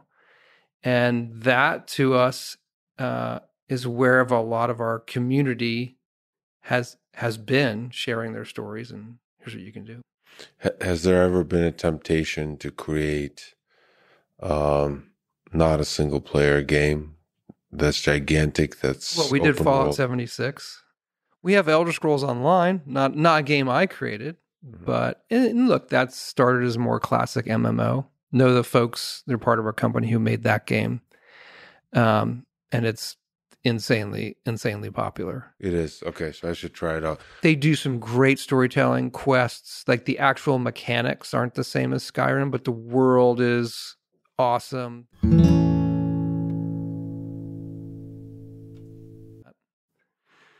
Yeah, it's I haven't played because there's a mobile Fallout game, right? I need to play that. I was thinking of playing Diablo mobile too. I mean, you can debate the monetization, but I would not. I think they did a phenomenal. It's really fun On Fallout. What's Diablo? Oh, Diablo. Yeah. Well, Fallout. I definitely recommend that one. Fallout. Any game for mobile versus the PC and console. Well, obviously the screen size, right? Is that what you feel first? What's the fundamental change in the philosophy of design? Does it constrain? Does it change the tone of the game? Well, we've done a few things, and we have a new mobile game that we're working on that we haven't announced yet that I'm in love with. There are a couple things that you approach on mobile now. These days, they can stare at their phone for hours. That's all they do. That's where they watch everything. So it's also like a demographic thing. The younger audience, they would rather sit and stare at their phone than play it on a big screen. I would just love to sort of list out throughout human history the evolution of sentences that began with, if you look at kids these days. It's true. It's true. The kids of the kids these days will probably be doing like virtual reality. Like I love mobile games though. I play a ton of them. I am like my favorite game this year is Marvel Snap. This card game from the folks who did Hearthstone. You should really play it. Do you like card games? Yeah. Do you like superheroes? No. It's genius. You don't like superheroes? No, I don't like superheroes. I never understood. Listen, this is Who doesn't like superheroes? growing up in the Soviet Union. What I don't understand this is all right. Well, I don't understand. You're wearing a costume. It's silly to me. I can't. So you have to suspend. Like you have to be able to immerse yourself, and for some reason, there's something about costumes. It doesn't get me. But then again, I'm like into elves and dragons, so I don't understand. And I'm fine. I think I get it. Yeah. But the rest, at least the Western world disagrees with me. So, even Batman, you have like little ears, but all right, that's fine. Well, back to Elder Scrolls Starfield. So, one thing I didn't ask you about, when you look at the timeline of 5, 6, 7, 8 years, whatever it is, to create a game, what's the role of the deadline internally, not publicly announced? Keeps you honest. Do you try to keep in your own brain a deadline, for the team a deadline? Yeah, all the time. And when you set that deadline early in the development, do you try to set deadline like that's really tough to reach? No, we try to make it like, hey, this is our best guess. If you make it tough to reach, it's sort of, you're going to miss it. It's arbitrary. We really try to, keep ourselves honest, because it will let you know where you're at, right? We want to have first playable. We want to be done with prototyping or design by this date. We want to have first playable this date. We want to have this. But look, things happen. Pandemic happens. People go home. It's throws everything off. Or what you needed to do, because we're not just like making a game and then moving everybody on, what you needed to do. Like Skyrim was so popular, we kept people on that game for longer.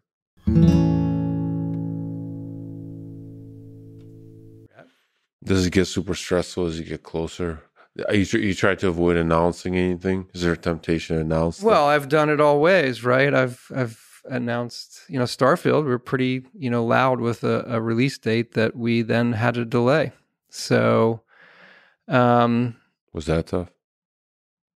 It was, but it was the right thing to do. And how do you know it's the right thing to, like, when you sat down and looked at it, like, this is not ready? Marketing and publishing, and we've reached a point where on Starfield where it was pretty clear to us, even though you want to say you can get it done, that the risk involved with that to the fans, to the game, to the team, to the company, we're part of Xbox now, to everybody, was we should really move it and give it the time it needs. So you mentioned part of Xbox. I think written about it. What are the exciting aspects of that? When your company goes through a change like that, no matter what it is, even if it's somebody that you've worked with for a long time, you never know what you're in for. You hope. And I had worked with them since we started doing console stuff with Morrowind. They came to me and, hey, you should make this game for the Xbox. And so when they were making that console, had a great experience with them.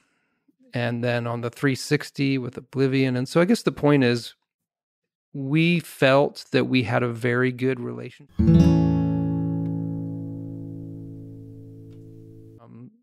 Phil Spencer on down has been, feel really, really lucky.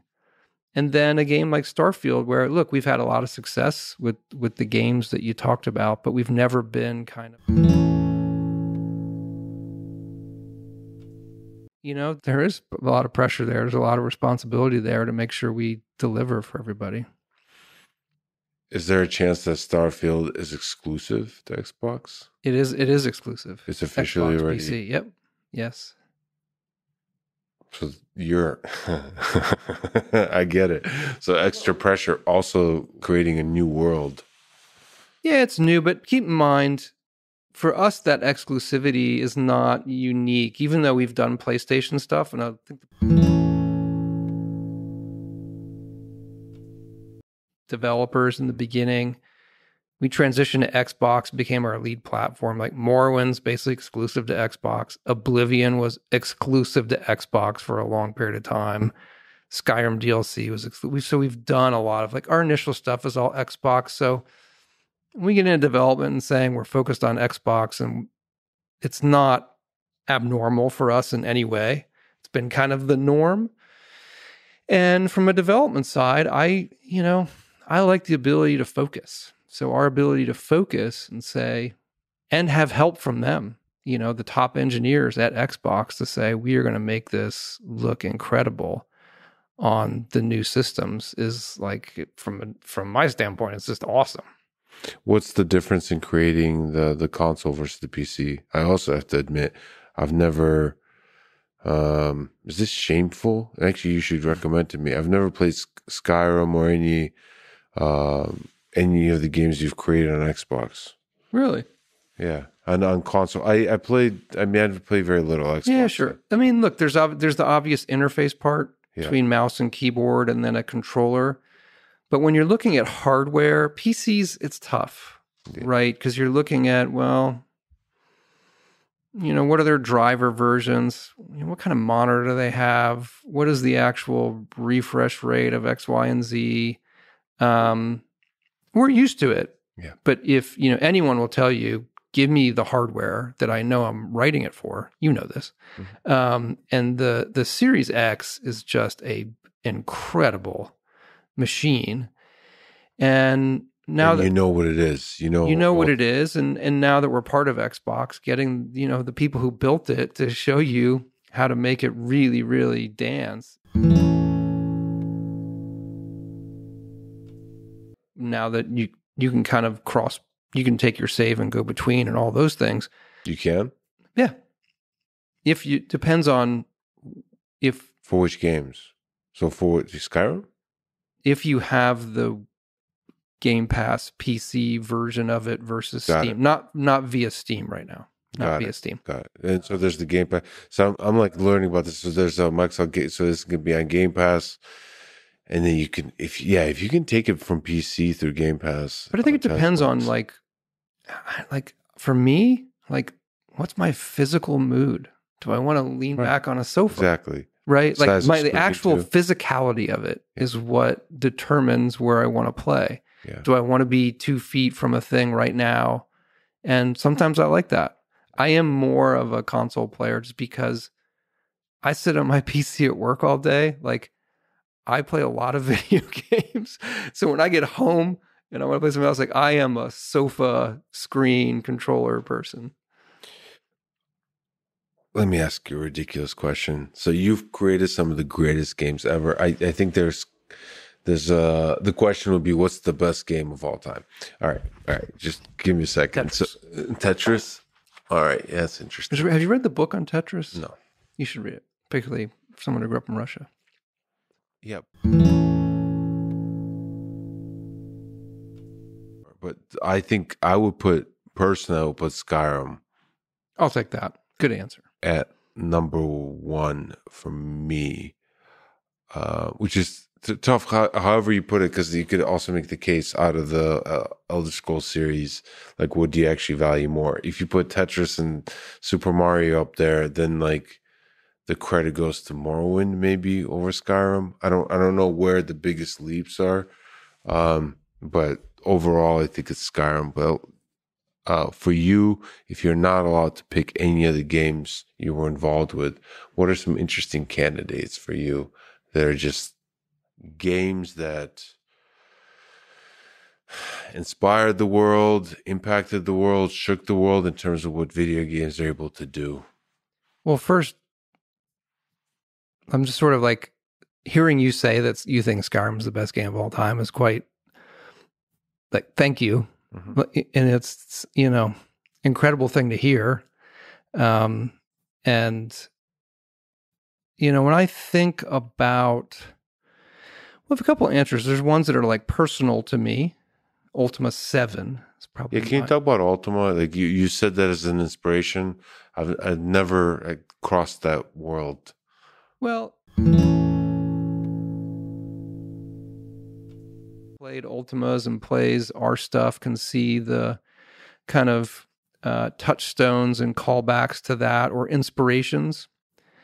And the other thing that I loved about Ultima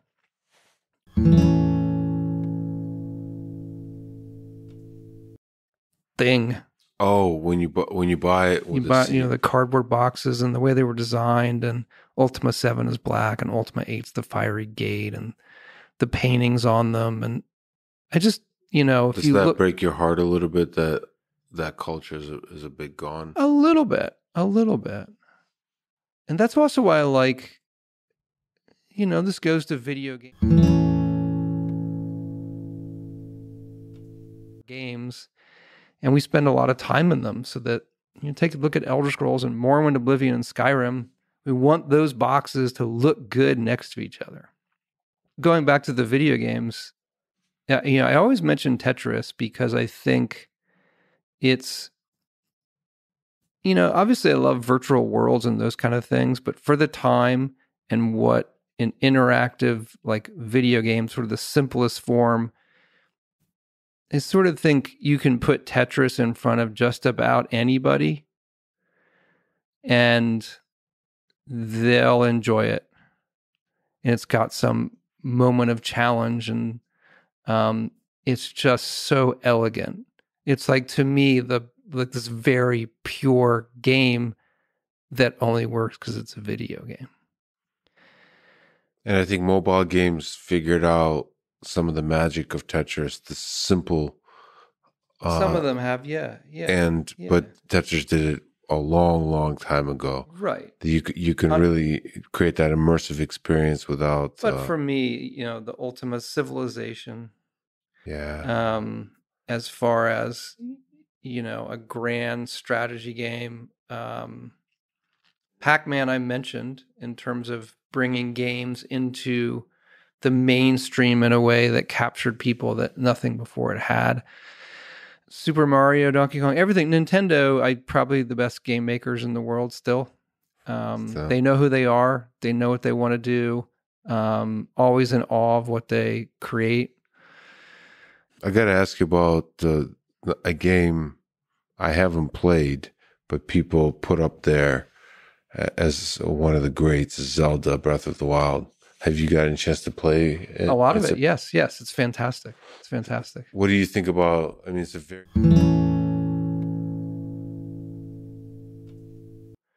Even though there was GTA 1 and 2, this was an all-new thing with the mobster storytelling.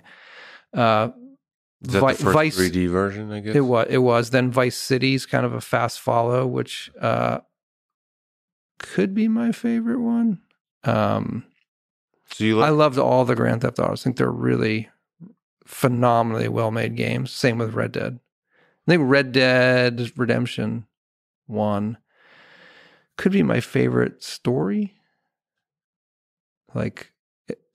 Highly recommend finishing that game.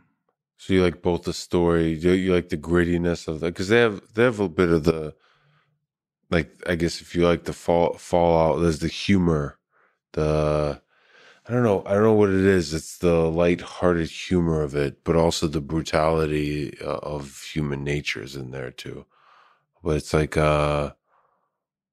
and also some of the fun they create with the music when you drive and stuff like that. They create a world. There's a tone. They do. Another weird creation. I could just sit here and list games forever. Well, I'm enjoying this. Hearthstone's a game I love. I love all types, like sports. College football, NCAA football was my favorite. It's I would say this is a great role playing game. Would actually keep getting role. It's a role playing game because I have all these characters. I have 60 characters, and they're all leveling up. And then I have to play them. And then the college one, because I like college football, they graduate, so you lose your players. And then they stop making the series. And I know the folks at EA, and they will say, I have bugged them. When is this coming? And they're doing it, so it's finally coming back. Nice. What would you say is the greatest sports game of all time? Well, it's NCAA football. You have to pick the year. NCAA versus Madden? Oh, yeah. Yeah, but there's more teams.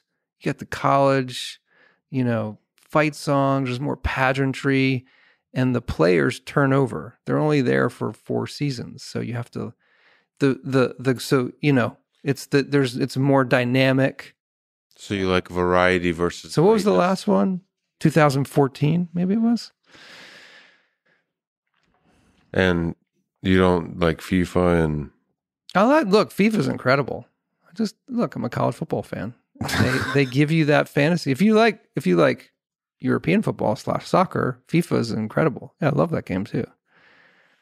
Have you been paying attention to the game design of that world, of those worlds? It's a really difficult task when people know how it should work. Then you're going to balance it for single player. The multiplayer parts of it, they get very, very competitive. And, in many respects, you're forced to put out a new version every year. And I say forced in quotes because they're, you count them as big updates. But it's a much more difficult development process than I think people understand, and how hard those teams work. I know a lot of people who do it, and I think they just do. I've enjoyed them all. I buy Madden every year. So, every single year. Yeah, they do refresh it. There's a feeling of freshness. I don't know what that is. Yeah, look, there have been years where it feels like less was done and more was done, but I enjoy it every year. Yeah. What does a perfectly productive day in the life of Todd Howard look like? So maybe not perfectly, but just like a perfectly average productive day. What are you, a morning person, evening person? Is it chaos? Is it pretty regular? Schedule? I'm in a good flow right now. I'm still doing a lot of stuff. So there's things I'm like executive producing, and then, Starfield I'm directing. So I sort of view that as that's an everyday thing. Fortunately, I get to do a lot of stuff, from look at the TV show we're making, and this Indiana Jones game that's being developed at Machine Games, so I get to look at that. But the best really day or where I feel it's fulfilling is get to play some of the game, we'll say Starfield, get to play some of Starfield, look at the problem set of what it is doing, and then get in a room with the other developers that I work closely with, and we solve that problem together. So that's the most rewarding thing.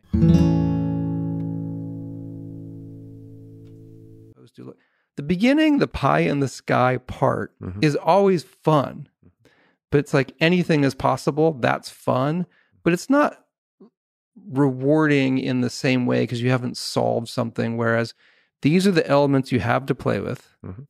How do we make this all work together? And you come out of it at the end of the day like, now that feels great. So brainstorming about specific big picture, both big picture and very specific detail of a game that's not working, something's not working, you want to fix it, that kind of stuff. Because you feel like, okay, you've made tangible progress on the actual build of the game. Mm-hmm. Where something you played in the beginning of the day didn't feel great. You've figured out a solution with a group of people. Like it's always with a group.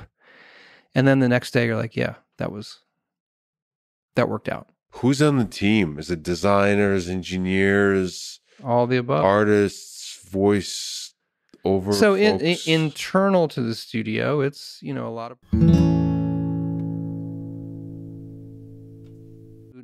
and the skill systems. Yeah. And then level design is making the spaces like those that you'll play through. Production is a big part of it. The producers who organize everything. I can't remember if I mentioned art, a lot of artists. QA staff as well. Creativity and art. It's great. And it's really the gaming, the combination of that. And like I mentioned to you offline, I think of video games to me, it's brought thousands of hours of happiness. And so when you're designing the game, whatever you're doing, you have a part to play in a thing that's going to bring like millions hundreds of millions of hours of happiness to people. It's crazy, right? It is, and I'm gonna play you saying that back to our team, because people forget. Your head's down, you're trying to solve these problems, and then you do forget how many people it touches. Like even tiny decisions you make, tiny little things you create. Yeah, it's weird. I wish there was a way to like I would notice things in a video game, and it's like, huh, okay. Like it feels good, but you don't get that signal. The creator doesn't get that signal. I wish they did. I guess you could get that signal by, why is Lex stuck in this room, like digging through the loot? We do now get a lot of good data on what the players are doing, enjoying and not that kind of stuff. Well, we know where they've been and where they've died and how long they play in certain sections, and we can sort of tell outside of people just telling us on forums or calling or other things. Mm-hmm. We can tell for some data where people are dropping off or having we can tell if there's a key frustration point. Do you ever think about making people feel like human feelings when they play?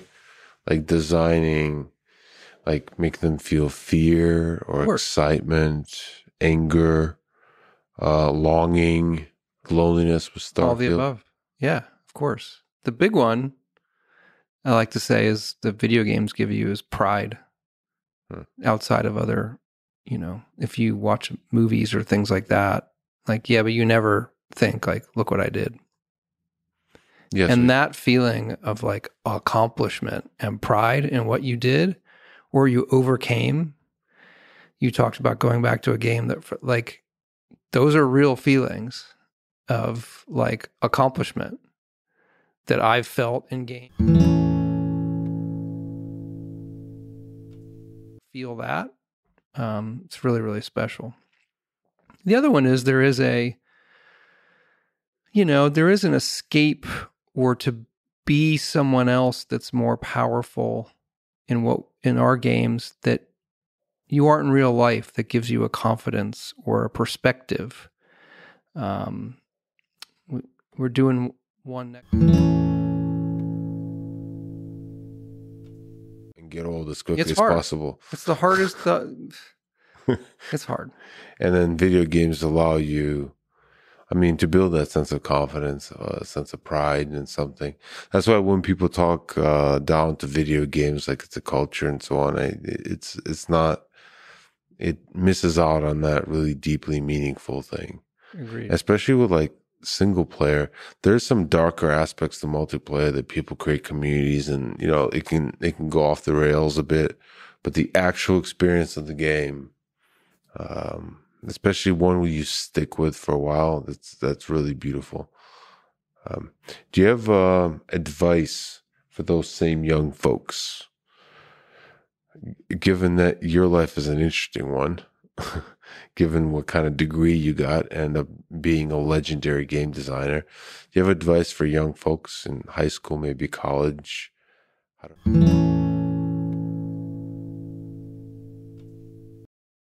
And don't do it for money. Don't do it find something you love, and the rest of it will come. It won't be a straight path. And do not ever underestimate yourself.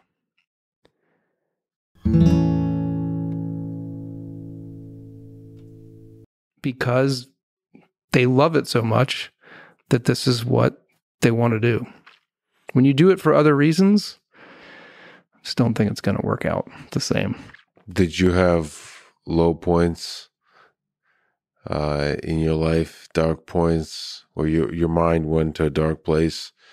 Whether it's struggling to get a job at Bethesda Softworks, or maybe with a Redguard flop, or where you kind of start to doubt yourself or any of that? Well, I think what's weird looking back, I was always so like in love with doing this that I didn't view them as like dark per se.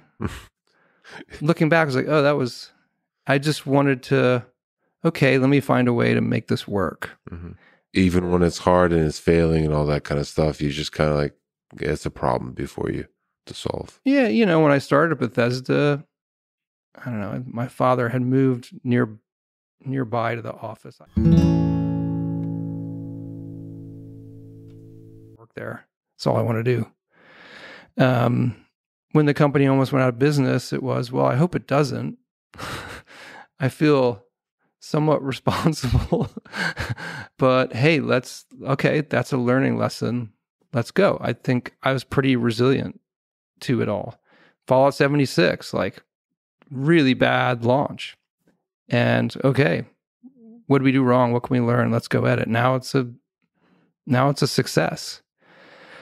But those kind of ups and downs for the length of developments that we have, people don't see them, but we have them, all the time. And so it's that sort of belief that, with the team having done it time and time again, to know that, we're going to make it as good as we possibly can. And whatever we're experiencing now, when we solve it and we get it out and, we see the millions of people who love it, it's all worth it. And you're getting into new spaces. First of all, new worlds with Starfield, but also I saw the TV show you're working on. On Fallout with Amazon. World, and I always love the work he did writing Interstellar and the dark movies. I just love. Wait, Jonathan Nolan is involved with this? Yeah, he's the EP. That's and epic. He's directed. This is the Lex-Free podcast,